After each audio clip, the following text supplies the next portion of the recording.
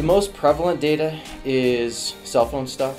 That pretty much goes across all vehicles.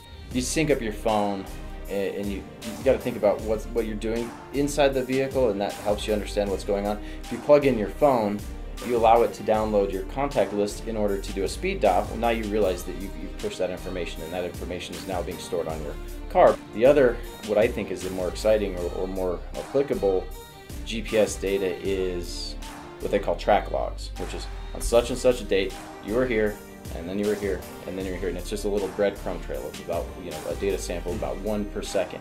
What's unique about this technology compared to some of the previous EDR stuff, which is more plug and play, you put a cable into the vehicle and the data spits out, this is real labor intensive. You actually have to take the circuit board out of the vehicle. You've got to connect wires in certain companion boards, and you got to get them to line up just right, and it's actually quite a labor intensive technology and technique. Sometimes it doesn't quite work out, so once you finally get the data and you get a good communication, it's a tremendous relief.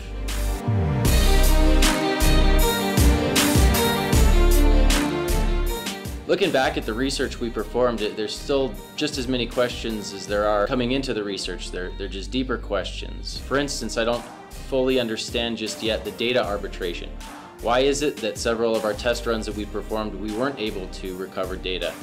Conversely, why is it that when we were doing some of the gear shift testing, we were able to recover a lot of track log data? So the fact that we're getting data in instances where we didn't necessarily expect it, and we didn't get driving data where we expected to get data, is still some research that we need to continue to conduct.